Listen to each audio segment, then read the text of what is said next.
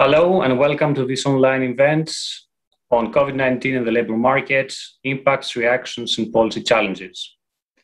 This is an event organized by ELIAMEP, the Hellenic Foundation for European and Foreign Policy, in collaboration with Fafo, the Institute for Labour and Social Research in Norway.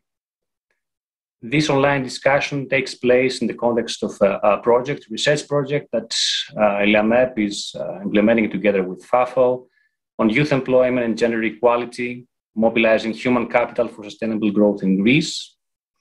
And this project, as well as this event today, is kindly supported by the EEA grants. I think this is the theme of our discussion today is a very topical issue of great concern to all workers and businesses everywhere. And I think it becomes particularly topical as we gradually transition back to normality as the pandemic dissipates and vaccination rates increase. Given the focus of our research projects, the focus also of the discussion is going to be more about Greece and Norway and the Nordic countries, their experience. But of course, unavoidably, many of the challenges we're going to talk about today affect and are common to many countries that have been affected by the pandemic across the world. We have a very interesting and diverse panel today with us. We have a member of the Greek Parliament, as well as esteemed experts and policymakers from Greece and Norway. The outline of the event is as follows. Kristin Alsos, who is the research director of Fafo, and Daphne Nicolitsas, scientific advisor to ELIAMEP and assistant professor at the University of Crete, are going to present some empirical findings on the impact of the COVID in Greece and the Nordic countries, with an emphasis on Norway, and some of the challenges that have arisen because of the pandemic. And then we have our three esteemed commentators, Mr. Michael Arghyrou, Chairman of the Council of Economic Advisors, the Hellenic Ministry of Finance, Roger Bjørnstad, Chief Economist of the Norwegian Confederation of Trade Unions, and Mariliza Xenogiannakopoulou, Member of Parliament at SYRIZA, a major opposition party and responsible party for labour market and labour relations, who will be commenting on these presentations and, of course, offering their views on the issues covered. Before all that, we are very honoured also to have with us Mr. Stein, Gjendem, Deputy Head of Mission at the Royal Norwegian Embassy in Greece, who will be offering some opening remarks. One final note for me, for all of those of you watching this event, you can address your questions and comments at the following email, events@eliamep.gr, or you can leave your comments and questions on our Facebook and YouTube accounts where this event is being broadcasted live. So I don't want to waste any more time. Mr. Stein Gjendem, Deputy Head of Mission at the Royal Norwegian Embassy in Greece, the floor is yours. Thank you. Kalisperasas, or God dag, as we say in Norwegian. I'm delighted to join you today. It's a true pleasure to be with you, representing the donor countries of the EEA grants, Norway, Iceland and Liechtenstein. Unfortunately, we're not able to meet in person, but during the last year, we've learned that online conferences can be good alternatives. And one upside to meeting online is that we can see each other's faces without masks. For those of you who are not familiar with the EEA funding mechanism, a few words of introduction. The EEA grants represent the contribution of Norway, Iceland and Liechtenstein to reducing economic disparities and strengthening social cohesion in 15 countries in Central and Eastern Europe. And Greece has been a beneficiary country of the EEA grants since the early days of the mechanism back in 1994, and has received in total 180 million euros in financial support. The project we're discussing today, Youth Employment and Gender Equality, is financed via the EEA Grants Bilateral Fund, which is a special funding tool that aims to strengthen bilateral relations between the donor countries and the beneficiary countries. And we're particularly excited about this project as it deals with a very important issue, but also because it brings together two renowned research institutions from Greece and Norway, ELIAMEP and Fafo Institute for Labor and Social Research. The pandemic has posed new challenges for the labor market across the world. We have seen loss of jobs in key sectors in the key sectors of many countries, and too many young people, not only in Greece, as you mentioned, Dimitris, are becoming detached from education and the labor market, which can damage their long-term prospects, as well as ultimately undermine the social and economic development of their societies. I'm looking forward both to hearing your analysis of the current conditions of the Greek labor market and what policy proposals you have to increase access to the labor market and how to reduce gender barriers. The cooperation between ELIAMEP and Fafo is an excellent opportunity to share knowledge, experience, and good practices from Norway and Nordic countries. And though the context in Greece is different from the Nordic countries, I'm sure we can benefit from the exchange of knowledge. We're looking forward to the announcement and presentations of the full project results this fall. And so on behalf of the donors, thanks to everyone for joining this event, and I look forward to the discussions. Thank you. Thank you very much, Gjendem. I will right away give the floor to Kristin to present us her findings on Nordic countries and Norway. Thank you very much. I will share my screen now. I hope you can see the presentation all right. So thank you for the invitation to discuss the labor market impacts of the COVID-19 pandemic. I will base my presentation partly on the work we have done at Fafo together with colleagues in other Nordic countries in a project on the future work. And in the work we've done the last few years, we have looked into opportunities and challenges for the Nordic labor market models in the coming 15 to 20 years. And based on this, we have identified 4 possible risks for the Nordic labor markets. However, the empirical work in this project was undertaken before the COVID-19 pandemic. So what I plan to do now is to discuss these risks one by one, and then comment on how each of them could be affected by the ongoing economic crisis. So then I start out with the risk of lack of labor or shortages of labor. And the fast aging populations in the Nordics will lead to stagnation in working age populations, especially in Finland and Denmark. And as you can see to the left here from the Norwegian example, this is a totally new situation for the Norwegian labor market, following a long period of growth in the working age population. And along with further urbanization, this will bring more shortages of labor and skills, making it crucial to increase domestic mobility to match labor and jobs throughout the country. And furthermore, due to even lower birth rates in Eastern and Central Europe, the cross-border competition to attract migrant labor will be fiercer. In parallel, pressures for third country immigration will persist, probably making immigration and integration policies even more contested in the years to come.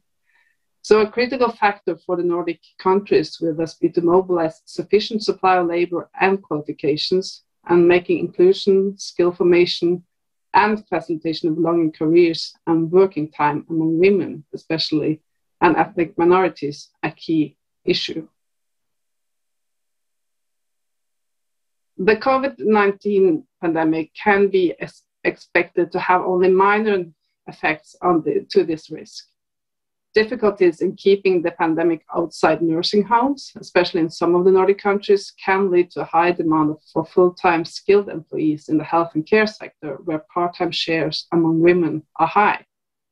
How it will affect global migration is harder to foresee. The pandemic could worsen the situation in some countries and be a driver for higher mobility in the first phase, but in the first phase be restricted by tight border controls. The second risk we identified is the lack of job risk.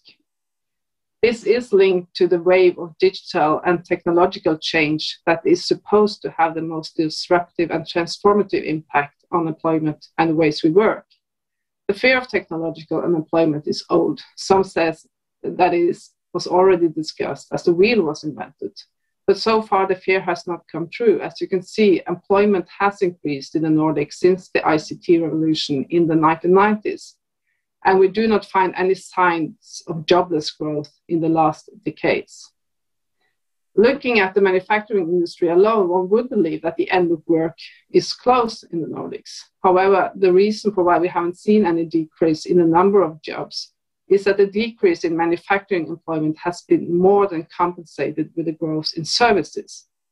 Nowadays, 4 out of 5 Nordic jobs can be found in the service sector. Whether this will continue is an open question, but we argued that this is rather a political than a technological question. To continue the growth in the service sector, the price growth of services must not exceed the growth in income of those who are going to pay for these services. If so, the demand will drop.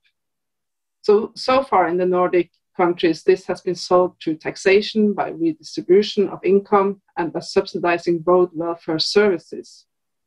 And so far, the Nordics have not, or at least not in the same extent as in Germany, accepted the establishment of a low-wage sector to increase the demand of services. But if the strategy of redistribution and tax-financed public services are left behind, a low-wage sector might be the path of the future. And this will typically affect jobs for young people, for women, and for immigrants. What really makes a difference when it comes to employment in the short term is the economic crisis, as the one we're facing at the moment. So looking at the red circles here, you will see that following the economic crisis in Sweden and Finland in the 1990s, it took a decade before employment rates hit pre-crisis level, and similar developments followed the financial crisis in Denmark and Finland in 2008 and 2009. So what can we expect following the ongoing economic crisis? The economy seems to recover quickly when societies open up, indicating that this crisis comes with a stronger V curve than previous crises. However, jobs in the service sector have been lost, and some of them will not return, especially in transport, hotels, and restaurants. And economists often stress the difference between manufacturing and services, and that it's considerably harder and more resource demanding to create new manufacturing jobs compared to service jobs. But at the same time, it's easy to forget that it matters what the recreation of service jobs will look like. There is a risk that multinational companies like Amazon, Starbucks, and similar companies will be the one to replace some of the service jobs that are lost during the pandemic. And this will affect both wages and working conditions in the sector, collective bargaining, and not the least, the tax revenues of the Nordic countries. Then turning to the third risk, changing labor market structures and growing skill gaps. The question is what kind of jobs that will disappear in the future due to technological development and digitalization, and if the workforce has the skill needed to match with the new jobs created. There are 2 theories addressing this. One is called polarization, where the jobs in the middle disappear, but you will have a growth of jobs in the low skill end and high skill end of the labor market. And the other is upgrading, where the share of low-skilled jobs will be reduced and more jobs are created in the higher end of the wage and skill structure. So what this figure tries to show you is that so far in the Nordics, we have seen more or less an upgrading of jobs. The share of jobs with low wages and low skills in the figure indicated by the first and second quintiles are on decline, Denmark accepted here. And this indicates that the social partners and the governments are facing an important task in making sure that the labor force are able to adjust to new skill requirements and increase mobility across sectors. Furthermore, this also indicates that the competition for entry jobs will be tougher and making it harder for young people and immigrants to get a foothold in the labor market. This might lead to lower employment rates and more people depending on welfare benefits. The upgrading has been stronger for women than for men in this period, due to jobs in male-dominated industries having been on decline. And we can already see the decreasing employment rates among men in both Denmark and Norway.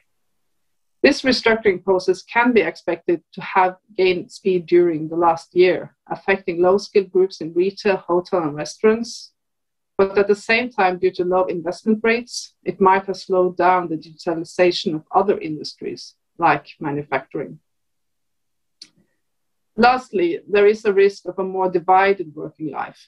And whether we have called it here the 4/5 working life, or you could call it a 2/3, that's not really important. But the question is whether we move into a direction where most of us gain from productivity growth and a generous welfare state, while a share of the population end up in lasting in-work poverty. Guy Stein wrote about the precariat a few years ago, the class below the working class population, a class of freelancers and other atypical workers dealing with a very fragmented working life. In the Nordics, we have not seen the same development. The share of non-standard work is about the same in all countries and is not increasing. However, these aggregated numbers might disclose industry or company variation. Findings suggest that something is going on with the low-wage end of the labor market, and this could be illustrated in different ways. To the left here, you can see how the income difference between those with the highest wages, D90, and those with the lowest wages, D10, have developed over years. As you can see, especially in Norway, in the purple line there, the high wage earners have increased their income considerably more than those in the lower end. In the year 2000, they earned twice as much as those in D10, while in 2018, it was increased to 2.5. And to the right, you can see the share of low-wage earners, those earning 2/3 or less of median hourly wage, and it's growing in all the Nordic countries except Finland. And one of the main explanations of these figures are related that those on the outside of the collective bargaining system are not able to keep pace with the wage development in the rest of the labor market. Of special concern in the longer-term perspective of the COVID-19 is that young people risk once more being the big losers of the crisis, as several hard-hit branches offer fewer entry jobs. Youth employment in Sweden was above the 2008 and 2009 level in June 2020, and in December, both Finland and Sweden had close to 1 out of 4 below the age of 25 out of work. And looking at the latest number, the share is more or less the same.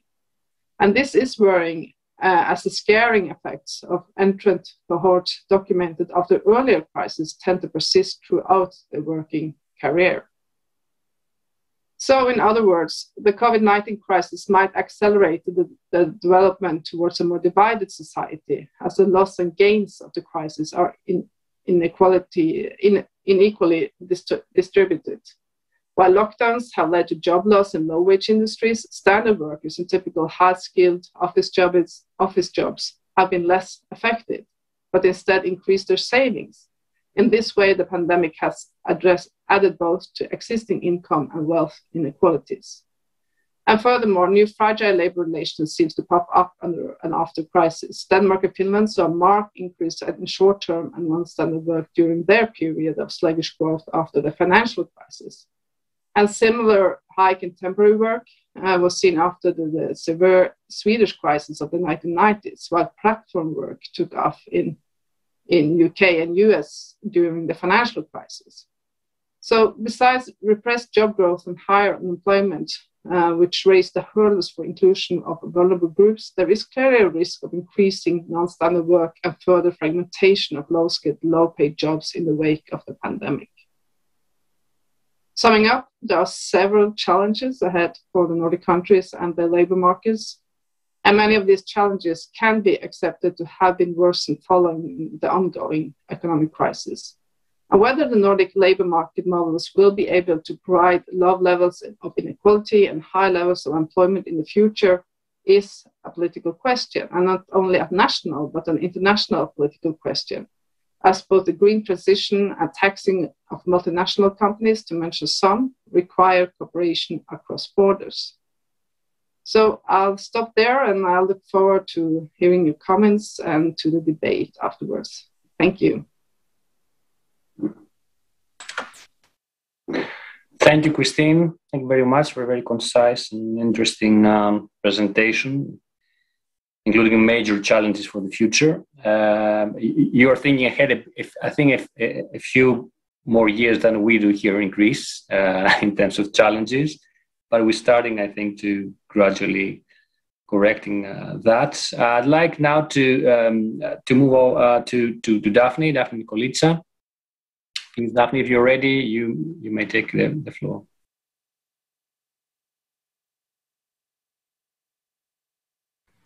Okay, so good afternoon. I hope you can hear me, and I hope you can see my slides. Thank you very much for the invitation to take part in this panel, which seems very exciting, and I'm looking forward to the discussion that will take place. The work I'm going to be presenting to you is joined with Kyriakos Bilinis, who is also working on this project. My focus, compared to what Kristin told us previously, is more youth rather than the labour market as a whole. So let me get going. So where did we start from? What did the labour market look like during the crisis? And what do we expect the long-term challenges to be? This is what I would like to talk to you about. Now, what do youth in Greece do? Youth in Greece are different to youth in Norway. What does a typical 22-year-old person do in Greece? A typical 22-year-old woman has a 40% chance of being employed, a 40% chance of being in education, a 10% chance of being unemployed, and a 10% chance of being inactive. A 22-year-old man has a 40% chance of being employed, a 40% chance of being in education, a 15% chance of being unemployed, and a 5% chance of being inactive. Now, at the age of 22, the two genders seem quite symmetrical. When we move on to the age of 30, though, things change. A 30-year-old woman has a 60% chance of being employed, whereas a 30-year-old man has an 80% chance of being employed.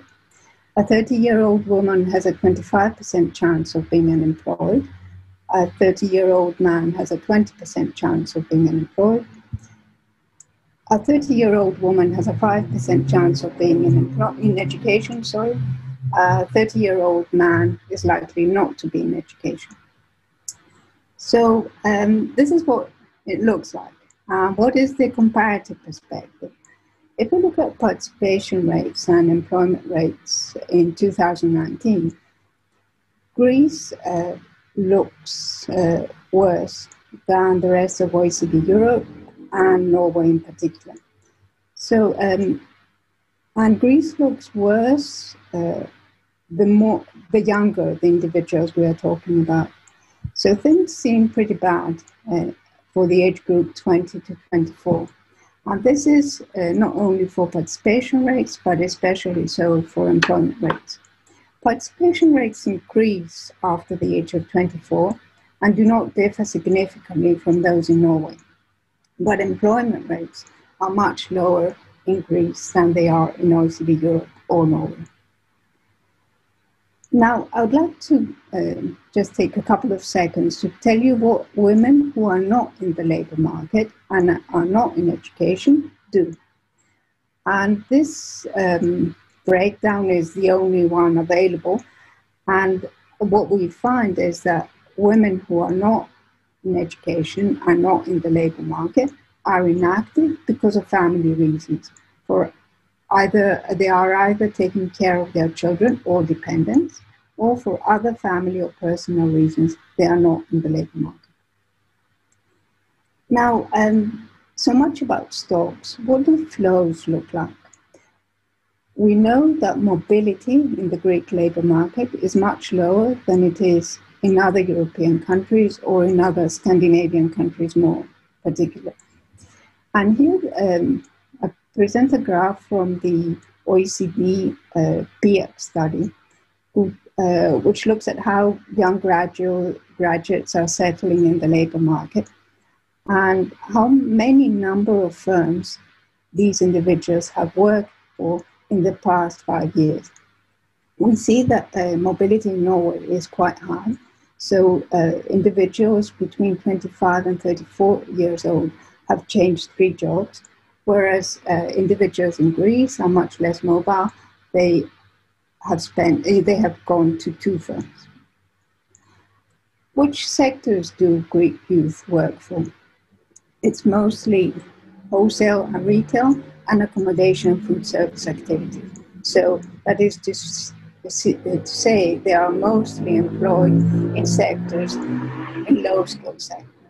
And here the comparison on this graph is with individuals that are 35 to 59-year-old, whether they are men or women.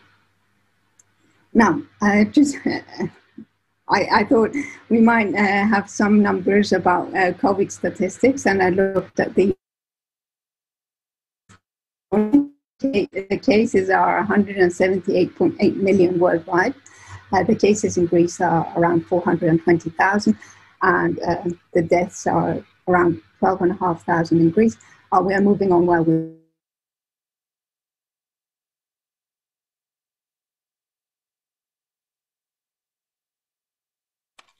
We're having some trouble with the sound, I think.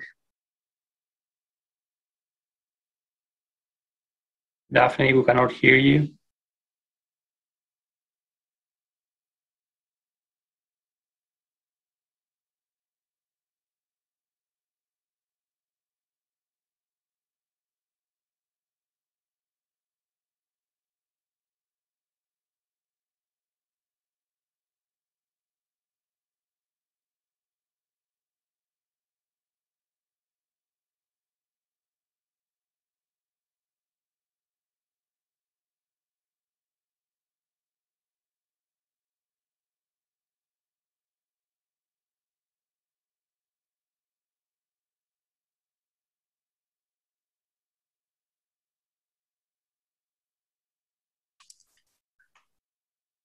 Okay. Okay, sorry about that. We're having some trouble getting through to Daphne. Some problem with the connection. I'm sure she will be back with us shortly. But before that, I mean, I think perhaps we can start with our commentators, because already Kristin in her own presentation put on the table a number of very interesting challenges that are relevant not only for the Nordic countries in Norway, but also for Greece. And I'd like to hear some of our commentators' comments on that. For example, yesterday, to make just one point, on the shortage of labor that Kristin mentioned, there was an article in the Financial Times about Greece facing labor shortages in its efforts to recover, particularly in sectors like tourism, food and beverage, and so on. And there were a number of reasons given by those interviewed to do the article, like uncertainty, perverse incentives in terms of the continued subsidies, or too much supply in those sectors, for example. That is, too many bars and restaurants in Greece competing for a limited labor supply. So with that point, I would like to start with our Member of Parliament, Mariliza Xenogiannakopoulou from SYRIZA. Ms. Xenogiannakopoulou, would like to hear your comments. You have the floor. Hello to everybody. Thank you very much for your invitation. I'm delighted also to participate in this very interesting discussion. As you well said at the beginning, it's a very topical issue. And I found really interesting the presentation by Mrs. Alsos and the presentation we had the chance until now to see from Mrs. Nicolitsas. I'm sure she will follow when the technical problem is solved. I would like to make some general remarks. First of all, I see Mrs. Nicolitsas has... back. There is a park. Maybe you would like to complete your presentation? Yes, if you don't mind, since you haven't started yet. No problem. Be better so that you comment on both of the presentations. So Daphne, if you can please. Apologies about this. Okay.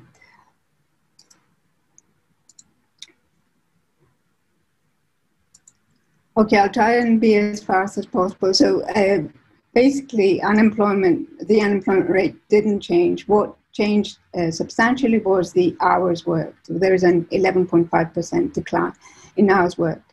Now, if we look at what happened in different sectors of economic activity, we see that in most sectors, but especially trade and hospitality and other service activities, there is a huge decrease in value added, whereas employment, that is actual numbers of individuals employed, didn't change by much.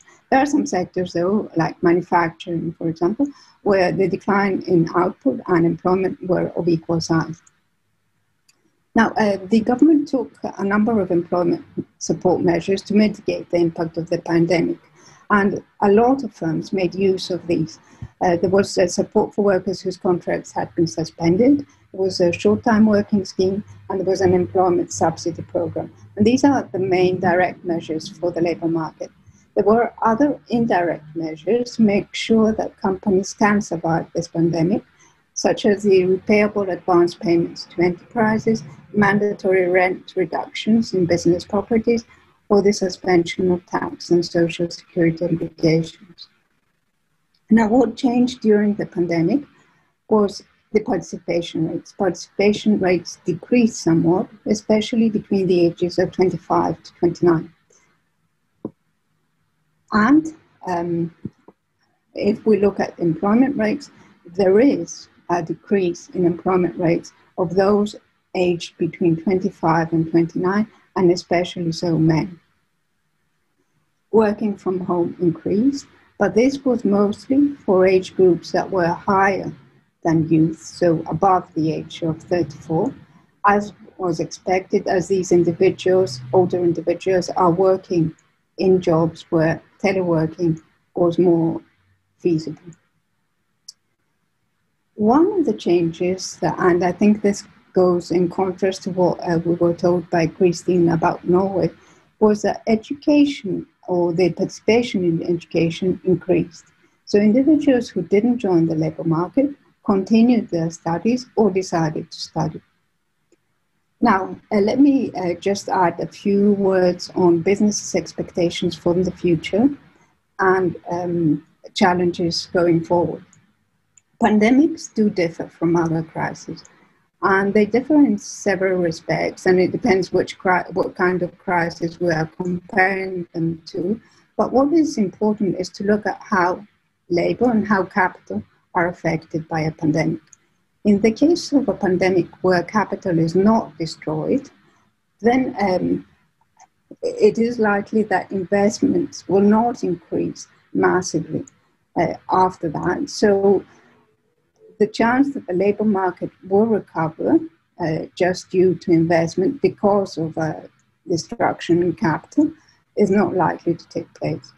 European businesses seem to be hesitant about going forward, about doing more investment, as they don't know what the length of the crisis will be and what the picture will be post-crisis. What about Greek businesses? Greek businesses' expectations are rather bleak, and this is mostly so for small and very small enterprises. When asked in February this year, 1 in 4 small and very small businesses expressed fear that they would not be able to survive, whereas around 70% of businesses expressed the view that the economic crisis resulting from the pandemic will last for another, or in total for 2 years. Now, what are some longer-term concerns for the Greek labour market? low productivity, the demographics, which as in Norway look rather pessimistic. As we can see, the age group 65 and over is increasing. And these are not forecasts, they are just historical figures. Whereas the groups 0 to 14 and 15 to 34 are decreasing. Oops. I'd like to mention two more points. There are geographical disparities in Greece in the labour market, which are big. And I think not enough importance is given to them. We tend to look at what happens in big cities and not what happens in areas outside Athens and Salonika. And the final point I'd like to mention is that there are inequalities in opportunities and income, such as those mentioned for Norway, which are likely to become worse going forward. Okay, thank you very much, and apologies for the interruption. Thank you, Daphne. Problem. I mean, I think we all have learned these webinars that this sort of thing is quite common. We were able to overcome it quickly. So I would like to go back to Ms. Xenogiannakopoulou, our MP, who I very kindly gave her position for Daphne to complete. So back to you. Yes, thank you very much. I consider both presentations very interesting. And I would like to make several general remarks. First of all, I think we all agree that the pandemic crisis has revealed the limits and the deficits of the mainstream austerity and restrictive economic policy. I think also that we all agree that we have very important economic and social issues to face. And it is really an optimistic step on behalf of the European Union that we have seen a turn of policy. We have seen the abandoning of the last 10 years austerity approach that had prevailed. We see now that there is a turn on the need to support the real economy, to support SMEs and the labour market, to support wages. It's very interesting that the European Parliament is now considering a directive regarding the increase and a minimum, in quotes, European minimum wage. Also, of course, the suspension of the Stability Pact, the measures taken by the European Central Bank in order to reinforce the recovery of the economy all over Europe. And of course, most of all, the recovery fund, which of course is a major step ahead for the European Union.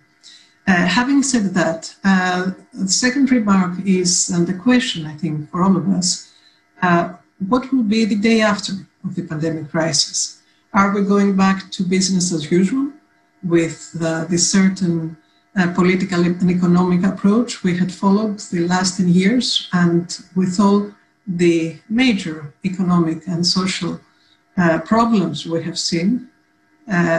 Of course, our Norwegian friends are fully aware of all the economic policies with the memorandum of understanding that Greece had in the last years, and all the results we had on social and economic impact.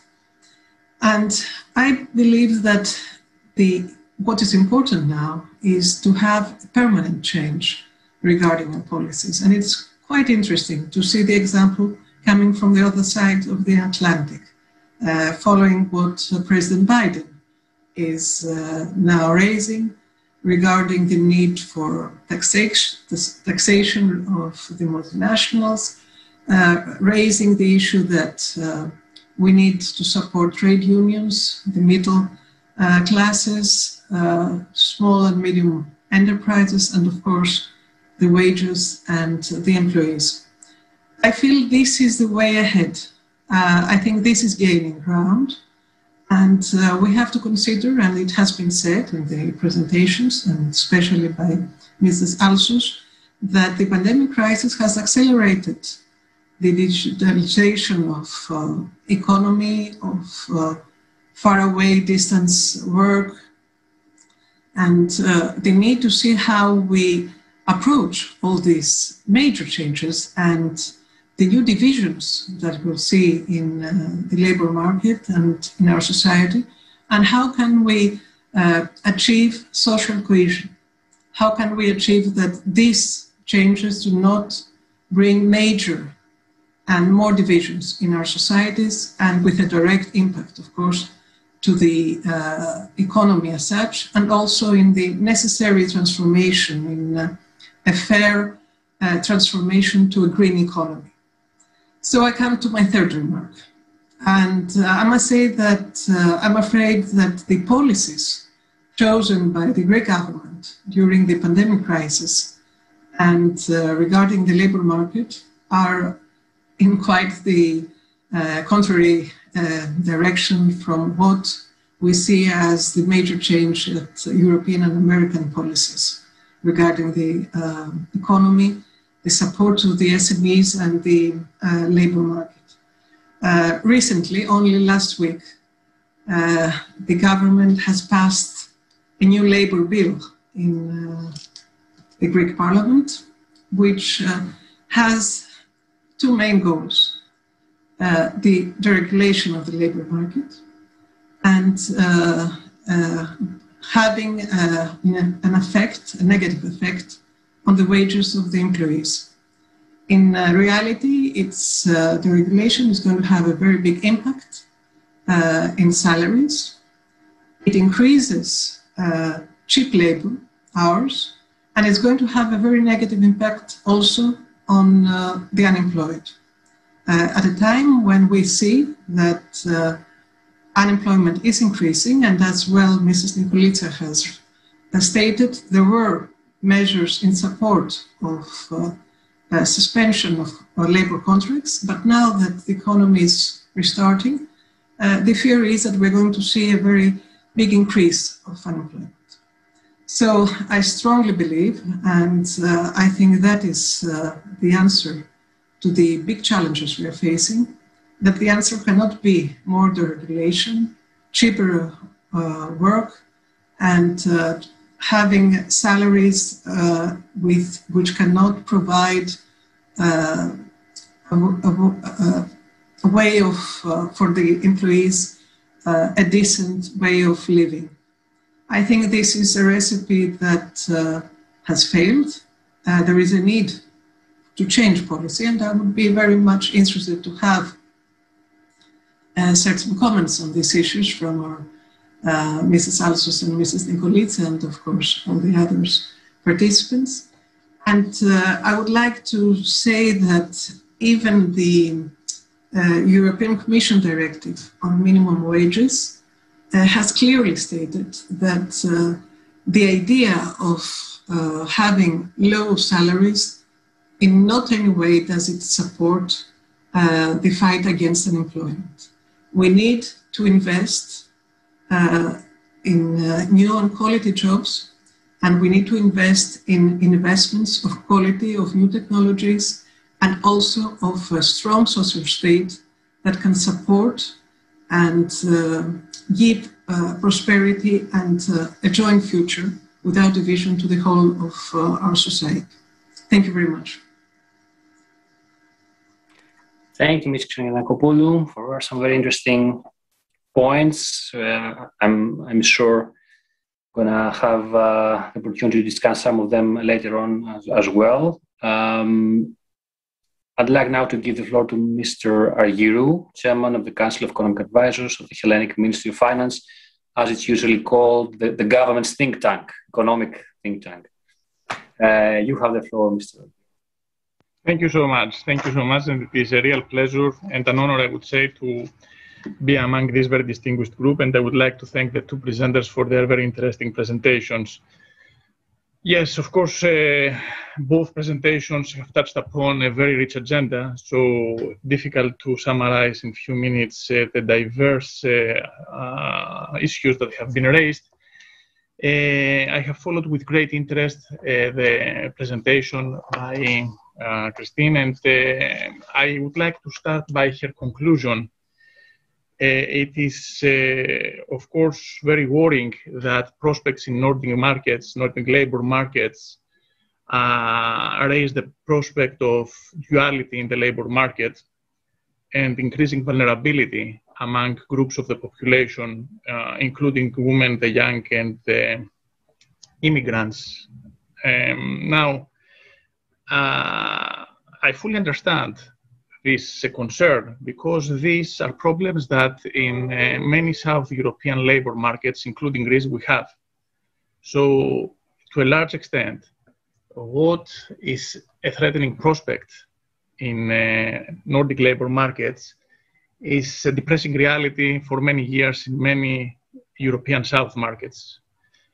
And in the case of Greece in particular, the futures that you have described have been there for many years, even before the financial crisis. Greece is a country whose results in the labor market have been quite disappointing, even in the good times. Greece has had traditionally a very high unemployment rate, particularly among the women and the young. Of course, this got worse during the financial crisis, but it was there in advance. It has a high degree, a high proportion of people that are at the risk of social exclusion and poverty, again, particularly among the women and the young. And this is not a new phenomenon, it was there. Furthermore, for too many years, employment among the youth in Greece tends to concentrate, as Daphne said, in low value added, relatively low value added sectors, which implies low productivity growth. And without productivity growth, it is not possible, besides political wishes, in the real life, in order to pay high wages, you need to have high productivity. And because we have not had high productivity, the wages, particularly among the women and the youth, has been very low. And of course, there are significant problems in the labor market increase, including skills mismatching. Employers are asking for high skills, which are not there. And there is a significant degree of informality, with a lot of people working undeclared or partly declared, as a result of which, of course, we have problems in relation to collecting social insurance contributions, which has repercussions for the sustainability of the pension system. All these things have been there for many years, and clearly, with such kind of equilibrium outcomes, we cannot go on the way we do. And that is precisely the reason as to why the new labor law, but other initiatives to which I will briefly mention, has been introduced.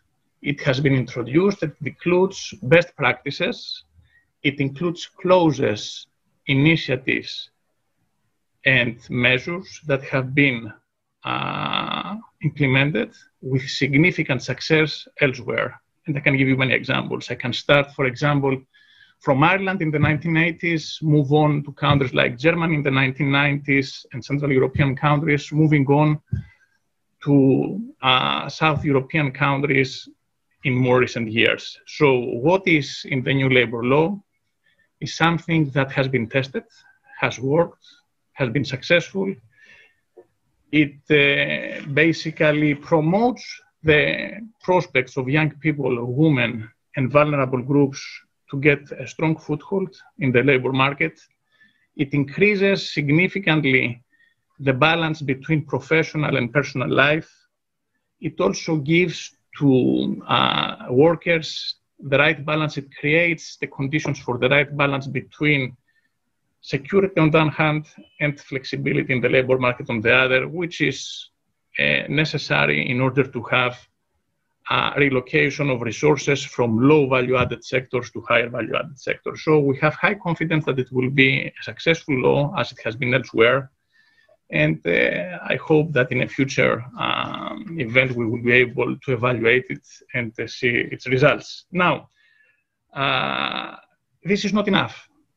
Having a good labor law on its own is not enough in order to have higher welfare for society, and particularly for women and the youth.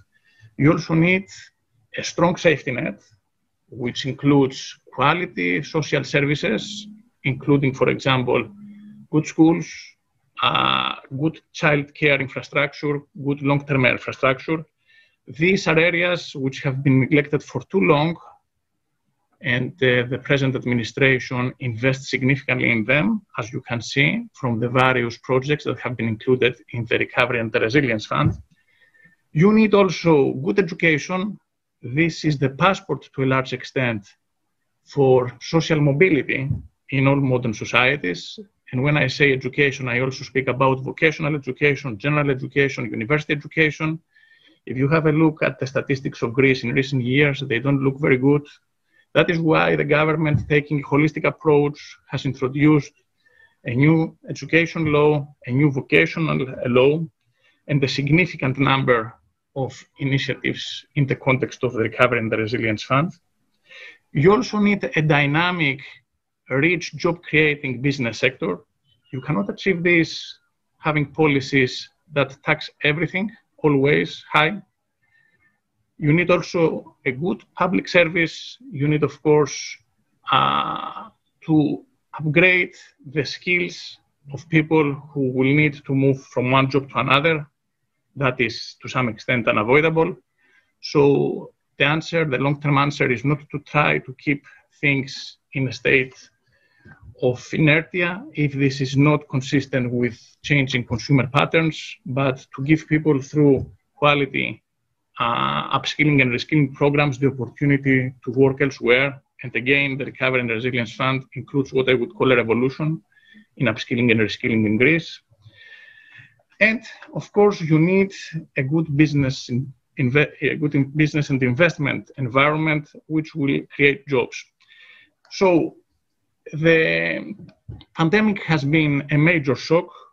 Mrs. Xenogiannakopoulou said that it has revealed limits. I think that it would reveal the limits of everything. This kind of shock happens every 100 years. So whatever is the government and whatever is the political system, you cannot deal easily with a shock that comes once every century. But I am glad to say that given the circumstances, Greece has coped very well with the pandemic. The labor market has avoided a large increase in unemployment. Of course, employment hours fell. Understandably, they fell because they fell, and we saw this in Daphne's data, mostly in those sectors that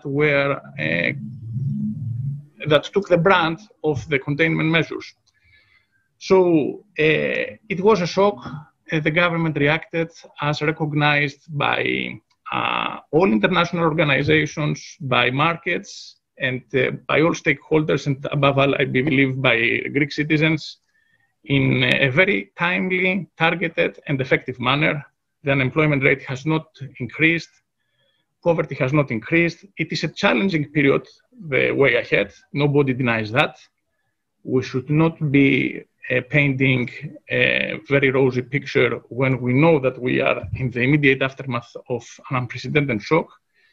But we do have a very good growth plan, which is underpinned by the growth plan that was put together by Professor Pisaridis and his excellent team, a completely independent report by economists of complete political independence. So we have that blueprint, to which to a large extent we have transported into our RRF in Europe. I am optimistic that we will not have the typical post-crisis investment slump because of the Recovery and Resilience Facility, to which, of course, the Greek government and the Greek Prime Minister took great initiatives and are having a great contribution for its creation. So this Recovery and Resilience Plan, the Recovery and Resilience Plan of the Greek government, which has been recently endorsed by the European Commission, involves very significant reforms and very significant investments. Greece has at its disposal the equivalent of approximately 20% of its GDP, the highest allocation among Eurozone countries and the third in the European Union, in order to transform its growth model towards a more sustainable, greener, more digital, more socially just, and more economically productive model.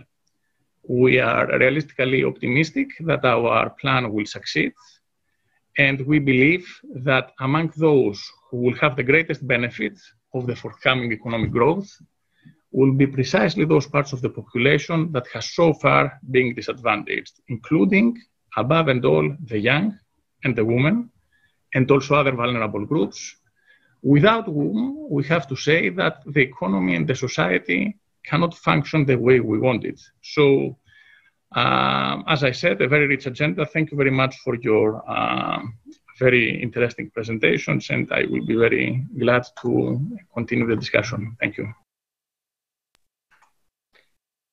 Thank you. I think it is obvious that we have a disagreement on the contribution of the new law. I think that's to be expected. But moving on from that, we'll perhaps come back to that. I think the issue of the new labor law just, I think, reveals the fact that for many countries like Greece, COVID has come at a time of in a transition period, if you like, particularly countries like Greece coming out of a big previous crisis. So it poses an extra burden to deal with challenges in a timely manner. And you know, the work done by friends in Norway, who seem to be looking a bit further afield in the future, may help us pinpoint some of the challenges next. So I'd like to turn to Roger Bjørnstad, Chief Economist of the Norwegian Confederation of Trade Unions, to hear his view on what has been said already. You have the floor, Roger. Thank you very much. Thank you also for inviting me to comment on this important seminar on the effects of COVID on the labor market. Going to the core explanation, trust and solidarity explains why the level of infection in Norway has been lower than in many other countries. Confidence in the authorities led to a high support for infection control among the population. The Norwegian social and economic model, with good public welfare schemes, tripartite cooperation, and an organized working life, has been a strength for Norway in the face of the pandemic. Through the tripartite cooperation, it has been possible to quickly get in place necessary crisis measures, and the cooperation has also contributed to the measures becoming more socially just than in the government's original purpose for the measures. The welfare schemes contributed to people staying at home during illness and were actually quarantined on the suspicion of COVID infection. For example, the Norwegian sick pay scheme, with a full pay from the first day of illness, has contributed to sick employees not feeling pressured to go to work for reasons of their own finances. Furthermore, our system of a solid municipal health service with many permanent employees in the service was what primarily protected the intensive care units from experiencing the conditions we saw in many other countries. Most people who have died from corona were never sent to intensive care. However, in the municipalities, health personnel had to take care of them, often without available infection control equipment. They worked double shifts, extremely much overtime, had their holidays revoked, and changed their working hours at very short notice. But still, employment fell sharply as a result of the pandemic in Norway too, as we have seen. The infection control measures that were implemented led to many companies being ordered to close or suddenly being without any customers. At most, in early April 2020, there were more than 400,000 employees registered as job seekers in Norway, and 290,000 of these were completely unemployed. The crisis hit hard, but there were still significant social imbalances also. The risk of dismissal or redundancy was clearly greater for employees with low income, short education, and low-income family background. The analysis we have seen also shows that young people were hit harder than older people, immigrants harder than Norwegian-borns, and so on. So the crisis clearly shows the importance of a working life where the main rule is full and permanent positions. This, in combination with the fact that elderly care mainly is organized in public sector, help to keep the infection rates in Norway low. For example, now we have a proposal for free user choice in the municipal health service. If that has been introduced before the pandemic, the situation could be very much different. The high death rates in Sweden, for example, is primarily associated with high mortality in the elderly care sector. The crisis also revealed that many sectors are vulnerable to closed borders. And this applies, among other sectors, to the shipbuilding industry in Norway, agriculture, the fishing industry, construction industry. In some of these sectors, it is also difficult to replace foreign workers with Norwegian vacant labor. The crisis has shown the intensive use of social dumping prior to the crisis, and that the businesses in Norway had been allowed to replace Norwegian-born workers with cheaper foreign workers instead of investing in technology, investing in education, or training them themselves. Financially, the pandemic and infection control measures have primarily affected the private sector. In cooperation with, among others, ourselves and the Confederation of Employers, the government has adopted comprehensive support schemes to compensate for the loss of income, and economic policy has thus led to a redistribution of losses from the private to the public sector. But there is still a great inequality within the private sector, where some may have benefited financially, while others have not been able to cover their losses at all. Crises tend to be socially biased, and the COVID-19 pandemic is no exception. There has been more infections in the eastern part of Oslo than in the western ones, for example. And some occupational groups, such as drivers and waiters, have been more exposed to infection than others. Both language, culture, living conditions have probably had an impact on the infections among the immigrant population. The polarized working life and inequality in health may indicate that people with low income have both had a greater risk of infection and serious illness from the pandemic. So not only has the pandemic affected socially unfair, but also the infection control measures and some of the compensating economic measures have been unsocially actually. This should have consequences for future policy. The pandemic has put a magnifying glass on existing inequalities in our society, also in Norway. When society closed down, the home office nobility with spacious villas and access to cabins in the mountains in Norway had a more flexible everyday life where meetings could be taken digitally. While the families of, for example, 5 children in an apartment of 80 square meters had more demanding everyday life. Subsequently, the organization of some of the government's financial support measures reinforced these inequalities. The financial support packages to businesses, community were provided without conditions on a ban on dividends, for example, and without a ban on redundancies, and without a claim for repayment if the packages proved not to be necessary.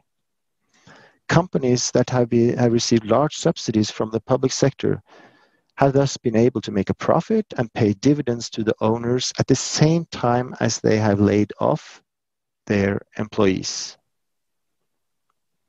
So these are some of the lessons that we have learned throughout the crisis, that trust must have been built up prior to the crisis. We have to protect our labor market from social dumping and a low wage policy. And we have to build a strong welfare sector and organize health services within the public sectors. And there has been trends in the opposite direction that I will hope we will concentrate on doing a better job in the future. Thank you. Thank you very much, Roger. You gave us a very concise picture of what happened in Norway and what worked and what not. And I think I will in trying to launch a new round of discussion, I'm going to pick up on your points, which I find very interesting, particularly for Greece, and also in this context of trying to learn for each other. I think we have more to learn from Norway than the other way around. About the issue you pointed out, about the trust, social trust, solidarity, the tripartite cooperation, and so on.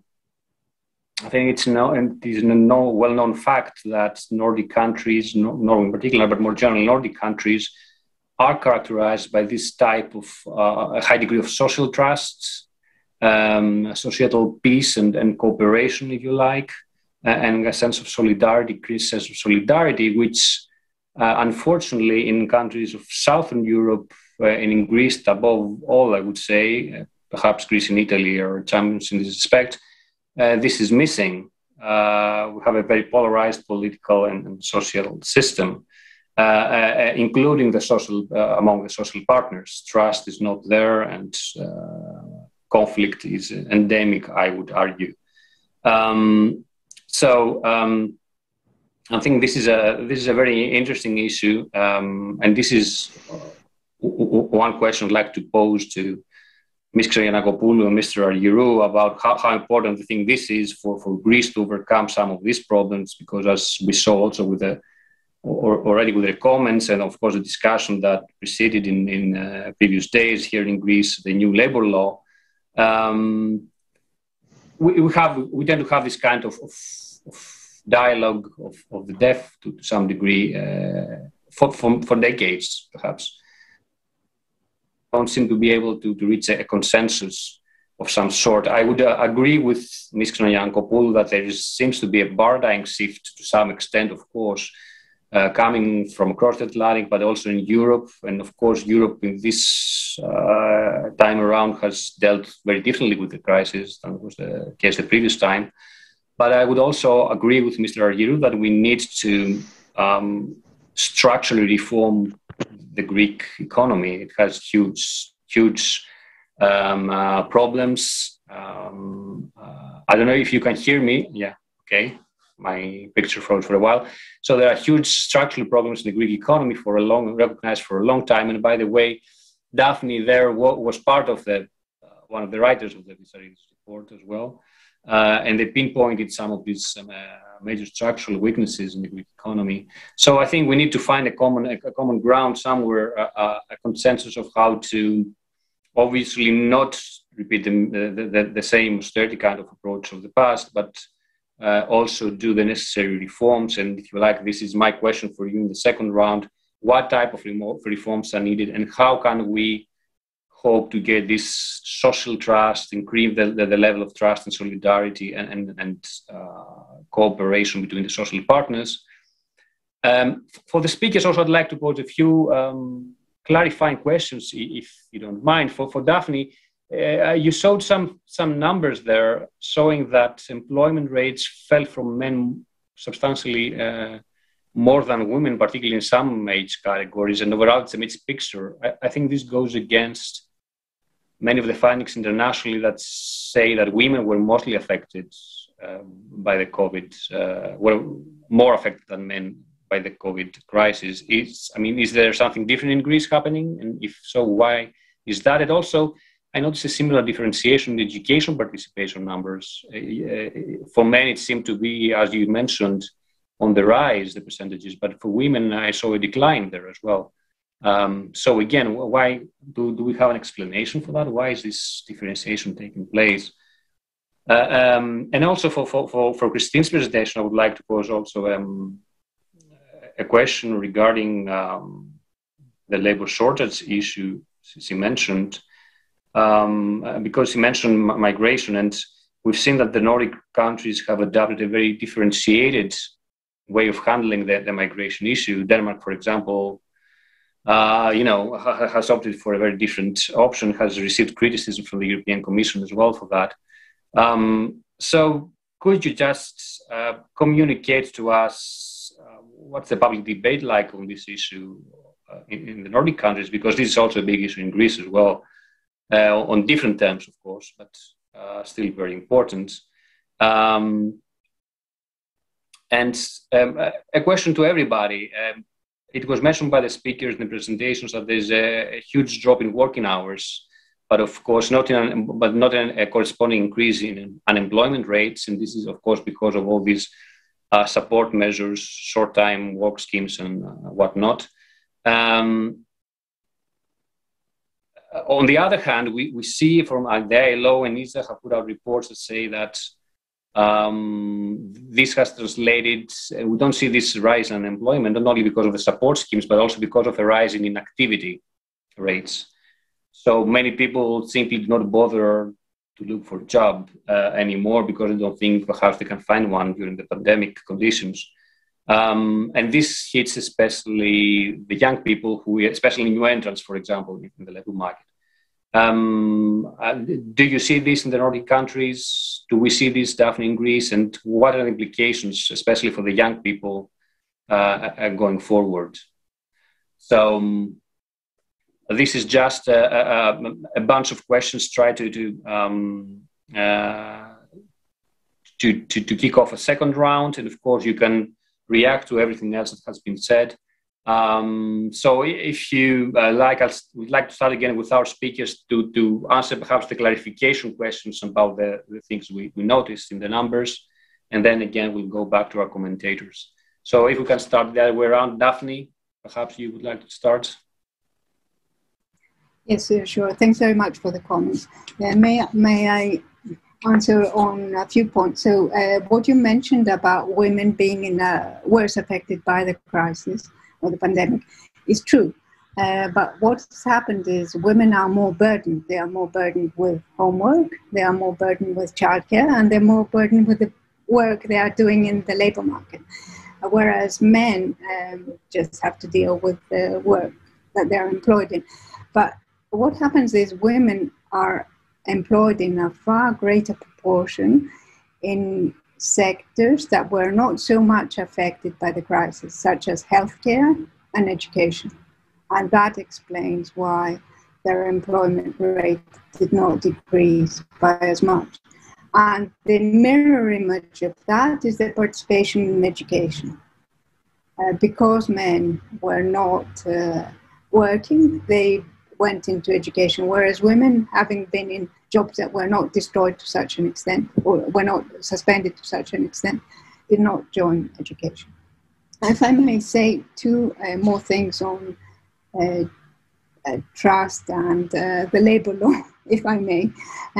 Now, regarding the labour law, I think the discussion should focus rather on not on whether in a static way the income of individuals increased by giving the opportunity for the annualization of working hours. The question to me is whether this increases the probability of survival of the businesses in which the employee is employed. And given that the annualization of working hours is followed by all firms in all countries that we are competing with, I think it would reduce the survival probability of Greek firms to not have the opportunity to use it. And just, so I think when we are talking about changes that are taking place, we have to evaluate the starting point from which we are beginning and also what the international competition is doing. And then on trust and social trust, I think it's It's a matter of the fact that we in Greece are not so meritocratic. Allocation of talent is not done on objective basis. And I think the government's throughout history responsibility on this is great, both because they themselves are not meritocratic, but also because they do not take clear positions versus the social partners, because they want to be on both sides all the time in order to gain votes. So since the government is not taking a clear stance on matters, then social partners are not prepared to take the burden of decisions themselves. I think that's all I wanted to say at this point. Thank you. Thank you very much, Daphne. Kristin, would you like to respond perhaps and comment also on what has been said? Yeah, thank you, and thank you for all the kind and interesting remarks that you all had. When it comes to the question of migration, I think we're more similar to Denmark than to Sweden when it comes to immigration policies.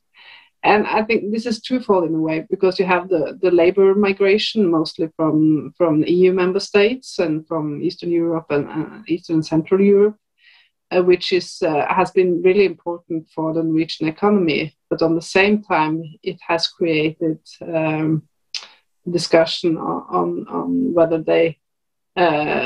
they compete with the national workforce. And when you see that the employment rates among males is decreasing, you might ask whether there is kind of competition there, where the cheaper labor migrants are winning. So that's of course an ongoing debate in Norway.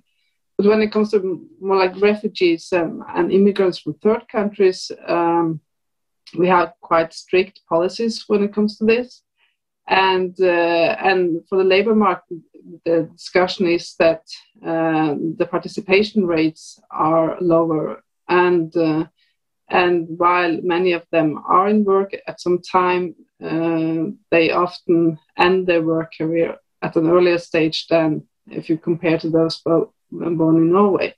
But at the same time, if you go to the next generation, you will see that many of these are successful in the labor market. So in the longer term, immigration, of course, will be a good way to solve the labor shortages. And as we know, where there is, like in Africa, in south of Sahara, there will be a lot of young people, working age people, that will be ready also to go elsewhere to work. So whether we will have like a more third country labor migration to Norway, I guess that also will be one of the big questions coming up in the next years.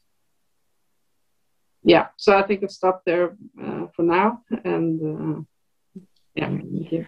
Thank you very much. Roger, would you like to speak about the activities as well? And perhaps say something about the trust. How did you get it? Maybe it was my line in that was the problem, but I didn't hear you. But I thought I heard my name, so I'll just continue.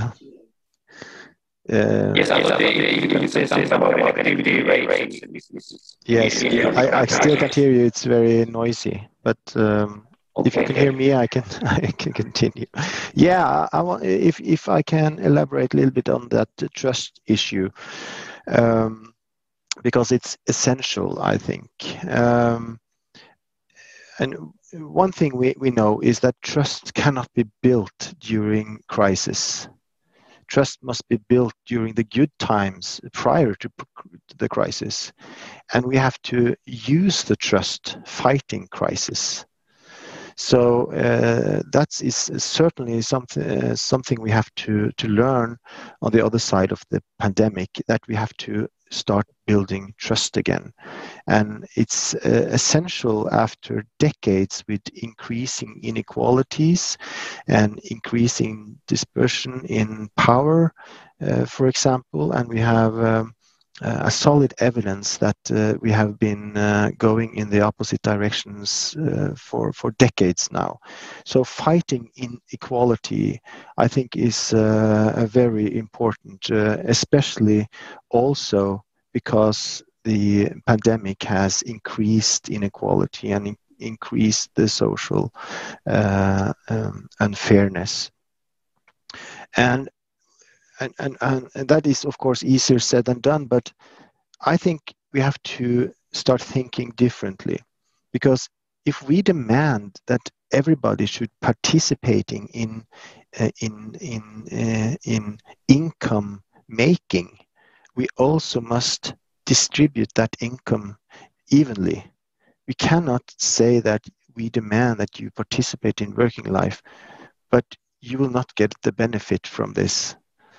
So and we must cover the whole society, both those who can work and those who cannot work. It's essential for trust and a social fair society. So you asked the question, what measures should we do? And of course, it's a very different challenges in Norway and in Greece on this issue, but I think we have experienced the same trends, and we are just as aware of protecting our system that we see are challenged as you are, I guess, aware of building a system. So how do we distribute income evenly? Well, there are three main channels, I think. The first is, of course, wage setting. Those who are working, they receive wages, and wage setting is essential for fighting inequality. And we cannot let the free market or the distribution of power decide who should get increase in pay and so forth. We must take control over the wage setting, and in Norway and in Nordics, the parties are strong, covering most sectors, and are centralized. And I think that if we get the responsibility, we also manage to distribute this fairly and gain the trust. So responsibility and trust goes hand in hand. Those who cannot work, they have to receive some kind of income security from the public. So we have to build good welfare systems. And thirdly, I think it's also important that income is not only wages or security, but it's also expenditures. So it's very important that the essential core public services are stayed in the public sector and are free to the public. So we have to build strong wage setting systems. We have to build a comprehensive welfare state, and we do have to supply basic services freely from the public sector to the population, I think. Okay, thank you very much, Roger, for that. So I'll turn now to Ms. Xenogiannakopoulou and Mr. Arghyrou. Also, I'd like to put in the mix, if you can, have a question, for example, on the role of the nature of the Greek economy, having very small and very small businesses, and how does this affect the strategy of dealing with the pandemic and recovery and going forward. So I think we heard the message from experts from Norway and their social model they have built there, but of course they also have, I should add that as well, to be the devil's advocates, if you like, in a sense, very competitive and productive businesses as well. So how can we achieve in Greece this kind of miracle of the Nordic countries, the combination of social trust and solidarity with very productive and competitive business. Again, I will start with Ms. Xenogiannakopoulou. Thank you very much. First of all, I would like to say that I'm very happy to follow the remarks of Mr. Bjørnstad. He spoke on behalf of the trade unions and his experience in Norway. It's true that the economic and social situation in Greece and in the south of Europe is quite different from Norway and the Nordic countries. But the principles are common European democratic and social principles. And this is the recipe to go forward, especially facing the so dramatic results of this pandemic crisis and on economic and social field. It's important what Mr. Bjørnstad has said, that we need to protect social markets from low wages, from social dumping, and he elaborated on how trust can be consolidated. In order to consolidate trust, because Mr. Katsikas has a point when he said that in Greece we have a highly polarized political and social scene. But the question is, how do we build trust? We build trust through collective bargaining.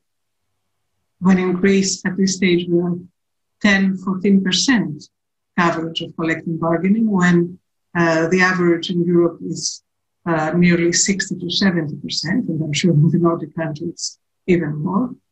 We don't have the necessary social dialogue in Greece, and I'm sorry to refer again to this labor law, which of course goes to the other way, not the way of strengthening the trade unions and collective bargaining.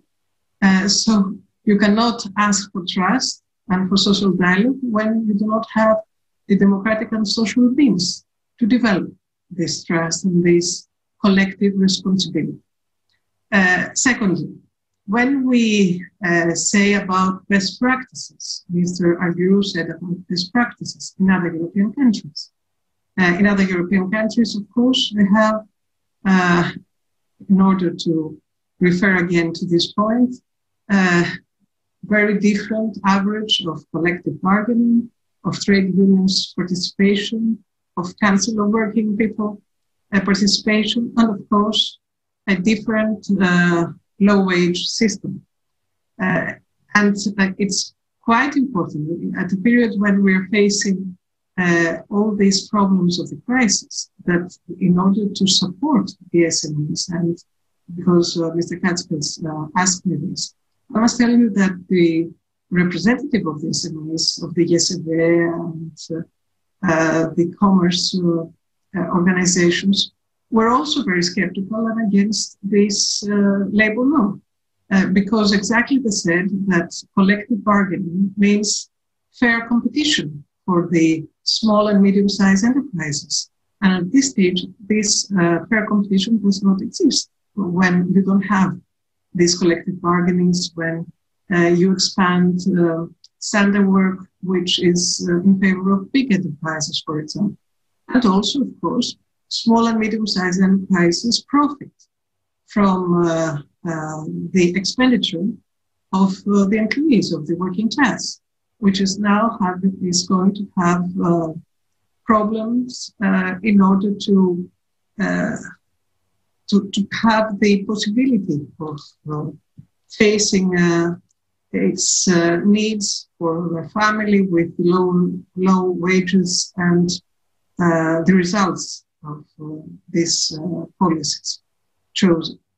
I would end my contribution with the main question that I find that is very important for Mr. Katsikas.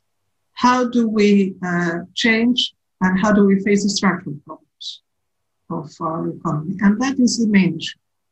I would support that the way to have these necessary changes cannot be by transforming our country in a low-cost and without regulation labor market. That is not the way ahead. That is not the way ahead that is prevailing at this stage at European level and also at the United States level, with the policies that President Biden has put forward. So I would say that the cost of this transformation should be in a fairly way distributed, and the benefits also, not again as all these 10 years in the detriment of salaries and the working people. So the way ahead is that we need to make changes, but they need to be made in a democratic and social way, and through collective bargaining and through sharing also the costs and the benefits in order to move ahead. Thank you very much. Thank you. Thank you very much for your comments. Mr. Arghyrou? Thank you, Dimitri. And let me assure you, I'm about to make a joke now. Don't take this very seriously, that you can be assured that this is not a dialogue of death. I hear all colleagues very carefully.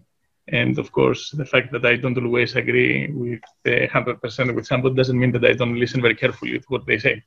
Now, regarding the question of trust, absolutely important, no question about it. It is extremely important for many reasons. Me, as an economist, I can tell you that trust is a driving force of economic life. Take, for example, how firms grow. They pull resources together. So different people are getting together, they put their capital together, and then they build something stronger and more dynamic. If there is no trust between them, such kind of coordination cannot happen. So I think we are all in agreement. The role of trust in economic and social life is important, and trust is, of course, a prerequisite for solidarity. How do you obtain them? Well, I think that some common sense arguments are as follows. You are trusted as political leadership if you are open and transparent and honest. So that is a prerequisite. Meritocracy is very important. It is important, especially for young people. And in the case of Greece, this is the result of various kinds of surveys among young Greeks who went abroad. The number one motivation for going abroad is the lack of meritocracy, particularly in professional life. So that is something important as well. And also you gain trust if you deliver. And here, Roger will allow me to disagree a little bit. I think that you can gain trust during crisis periods. Take, for example, the case of Greece during the pandemic. During the pandemic, Greece is widely regarded internationally to have coped very well, very well. Take, for example, the vaccination program. Norway is a golden standard when it comes to social services, but as we speak today, Greece has vaccinated more people than Norway per 100% of population. Now, if during crisis periods you respond well, you manage things well, like the vaccination program I told you, or the digitalization revolution that has happened in Greece over the last 18 months, then this changes perceptions or starts changing perceptions. And I think that the present administration during the crisis has built a trust with the Greek people, and this is a great legacy for the way forward. Dimitris, you asked what kind of reforms do we need? My technocratic answer to this question is that we need reforms that are pragmatic and evidence-based. Basically, you need reforms that are informed by international and local experience. You do the things that worked, and you don't do the things that did not work. So I cannot resist the temptation to say once again that if something for 40 years is not working, then perhaps it's time to change it. And how do you change it? By doing things that have worked. And again, we may disagree here with Mrs. Xenogiannakopoulou. I would say that the proof of the pudding is in the eating. We will see if it works or not. And of course, if it doesn't, we should try to make it work again. Now, last remark. I think that, again, we are all in agreement that when it comes to people that for one way or another cannot sustain themselves, cannot help themselves, cannot work, definitely there should be a credible, effective working safety net. No question about that. I agree with Roger. I think that we are all in agreement. Again, I think that when it comes to core social services, they must be available, free to all citizens. No question about that. The question is, how do we achieve this? And the answer is that in order to redistribute income, you must have it at the first place. And this is where I am a little bit skeptical when it comes to putting wage setting 100% centralized, because then, as economists, we know the role of incentives. So you need to find the right balance. And I think that what we should do is take a middle of the road approach and do things that are consensual and effective. Thank you. Well, thank you very much. Just to clarify regarding the dialogue of the deaf, of course, I did not mean our discussion here, but more generally the political debate in the country. I think we have run over our time. I think this discussion should be viewed as an opening of a broader discussion. I think we have touched on many interesting and very crucial things and challenges for the future. We cannot, of course, exhaust them here. We have run out of time. I would like to thank very much all the participants. Perhaps we're going to have another opportunity to discuss these things further when the final report of our project comes out in autumn, with a lot of specific empirical findings, including a survey. Until then, I would like to again thank everybody for, I think, a very fruitful and interesting discussion, and thank everybody who watched the event and participated with their comments. I'd like to thank the Norwegian Embassy and Stein Gjendem for participating, Ms. Xenogiannakopoulou, our MP, Mr. Arghyrou, Roger Bjørnstad, Kristin Alsos, and Daphne Nicolitsas. Thank you all, and have a good evening. Thank you. Bye. Thank you. Bye-bye.